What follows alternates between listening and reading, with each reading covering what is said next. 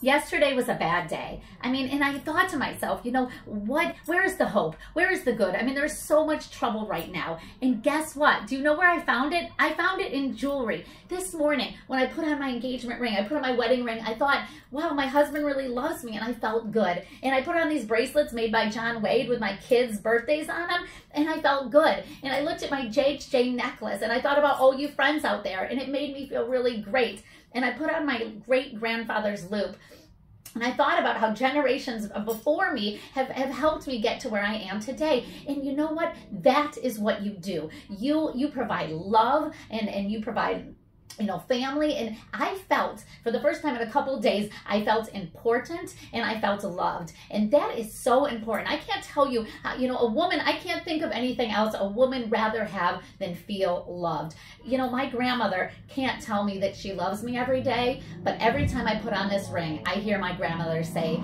I love you. And that is what you guys do. Thank you.